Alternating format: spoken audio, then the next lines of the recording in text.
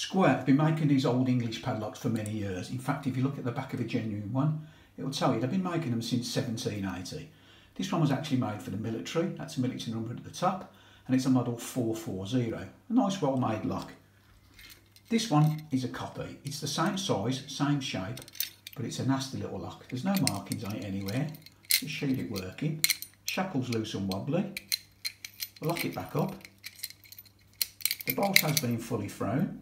It's all locked up. Them are the keys. Now I'm just going to show you how easy these are to pick. So if you're going to buy one, buy a genuine Squire one. We're going to use a bent nail tension tool. We're going to use an homemade pick. It's really that easy. Don't buy one of these, get yourself a Squire.